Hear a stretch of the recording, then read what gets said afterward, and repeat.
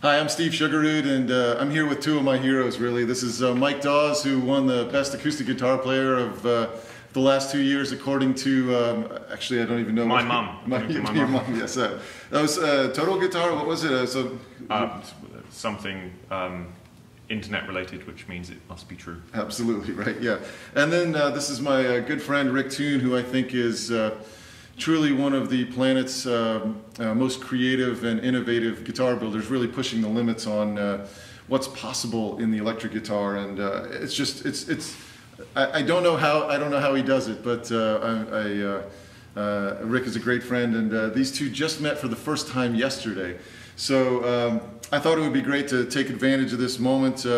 They sort of come from different musical worlds, but they're both pushing the limits of the guitar, and so I thought it would be great to kind of get them together and talk a little bit about pushing the limits. And but really, I want to get inside your heads a bit, and basically, instead of just saying like, "Oh, this is how you play this chord" or whatnot, like, how did the idea of pushing the limits? Have you always been this way, and where did it sort of come from? In any kind of change to the norm, I suppose, starts with the genesis of an idea, and in my case, it was a sort of happy accident. Well, it wasn't so happy at the time. My mum, bless her, dropped my Epiphone Les Paul, which I had at the time, age sort of 16 or 17 or something. Unfortunately, dropped it on the floor, and the headstock came off, as Les Pauls kind of quite a sensitive headstock area sometimes. And as it was being repaired, I couldn't sort of play guitar. And as a teenager wanting to play guitar, that wasn't really cool. So what happened is we had to actually get the headstock glued back on, and it lay down sort of horizontally on a dining room table. In fact, to replicate this, could I just borrow your leg? And I think, okay, Rick's hand as well. This is very easy. It's a hands-free situation. Thanks, guys.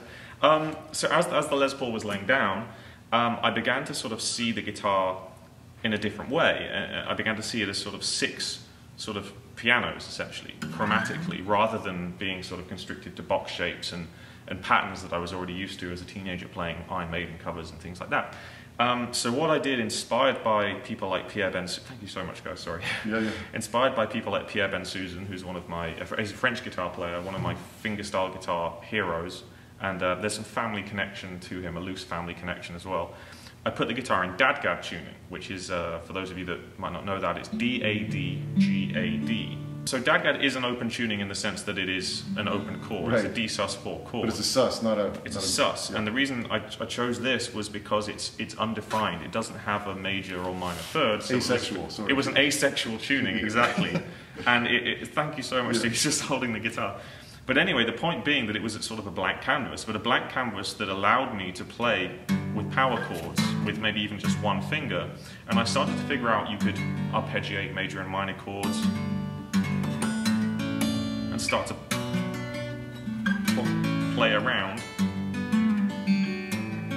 Celine Dion vibes, and just goofing around with interesting ideas from the top down. And what that kind of did was it let me sort of see the guitar as limited to my arm span and not to my hand span. And then thank you guys, sorry. And then when I brought it upright and saved enough money to get my first acoustic guitar, an old Taylor, I sort of took that, the way I had viewed the guitar all my life had changed.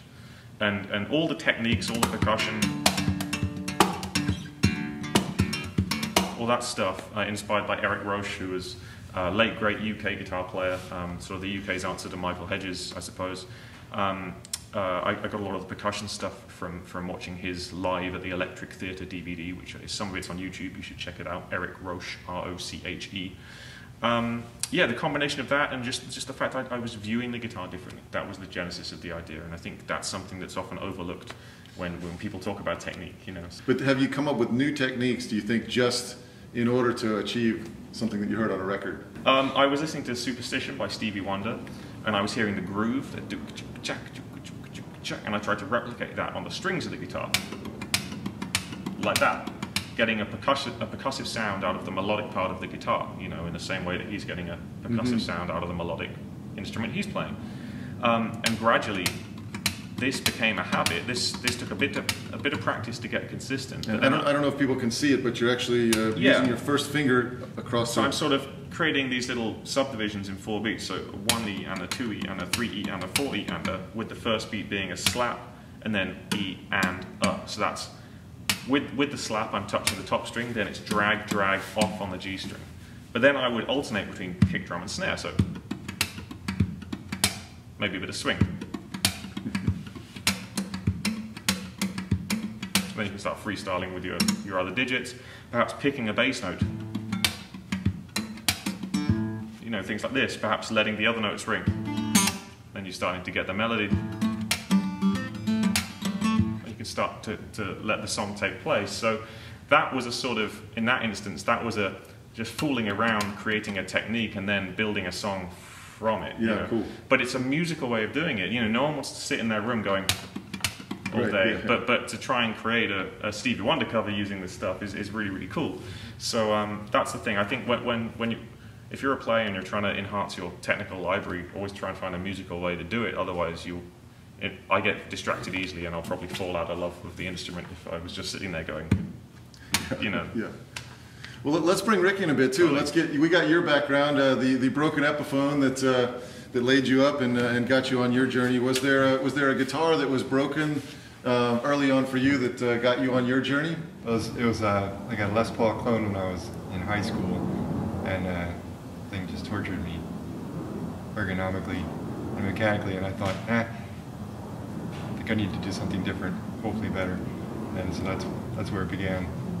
Then I fell in love with the Steinberger. I went to the music store, this music store, and they had one of the first earliest Steinbergers there, and I saw that and I thought, damn, that's completely different and really beautiful. And what was your first guitar? What did you build? You know, what inspired you to? Did you go with a Les Paul shape, but different, or a Strat type shape, or a well, I loved Alex Lifeson's playing, so I built a copy of an ES335, but solid body. But it was that shape because I love that early mid-rush stuff. So, yeah. But in the first guitars that I met you, it was probably 8 years ago now. And the first guitars that I played with you, the 335 has the bridge pretty far forward, kind of like an SG, where you feel like it's way out there. There's a lot of wood behind the bridge. And the first guitars of yours that I played, the bridge was much further back. So did a change happen in your head where, like, well, this just makes more sense somehow? Or 20 years. 20 years, yeah. Okay. So I should clarify and say that those first early experiments were done in high school. That's when I first started building. And then I took a long time off. Had another whole career in teaching and whatnot. And got back to Luthier about 9 years ago, I'll say. So you are seeing the results of a gestation period that had nothing to do with guitar building. Had a lot to do with running, actually, because I love to run, and I'm really interested in barefoot running and how the foot works and how ergonomics work, and that's translated very well to the instrument. How does your hand work? How does your body work? What's your posture when you're doing all these activities? I know it was very important for you when you were starting out. You wanted to help people that had back issues and hand issues and such, you know, early on, and so you really focused on the ergonomic aspects of the guitar. Absolutely. Yeah. Yeah. Everything begins with the mechanics.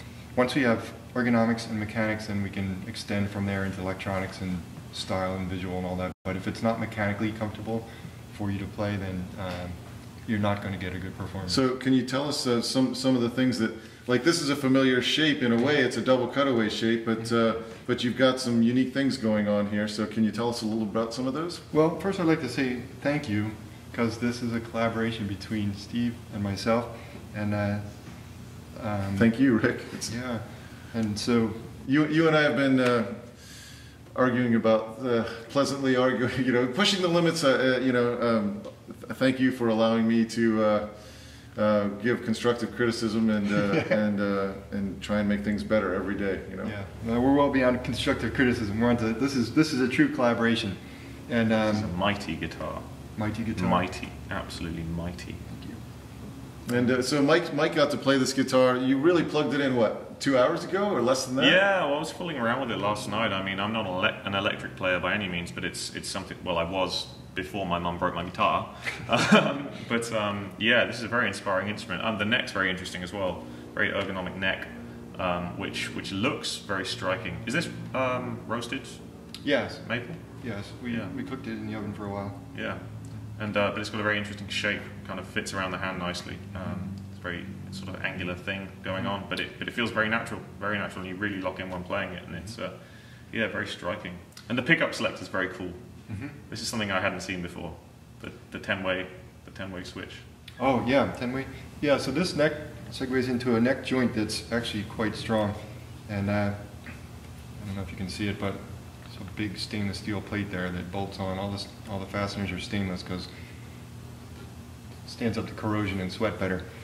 But it's recessed so it doesn't rub up against you. And basically, let's call it a Strat-ish shape, but it's offset. You'll notice it's like a dancing Strat, and that allows it to sit at an angle, which is comfortable, fits your rib cage. You got the cutaways and these contours, and one thing that I found with Rick is that he obsesses over the tiniest details, and but one of them that I forget the details on is the bridge. You know, and I know it's a passion of yours. So can you tell us a little bit about the bridge? And did you have a patent on this, or is yes, this this is a patented bridge, and basically the concept is similar to a violin. I was thinking about violins, and a violin has very direct string transfer down to the soundboard, and this is basically a violin bridge that is adjustable up and down at the end of an arm that moves back and forth, and this is directly coupled with the top.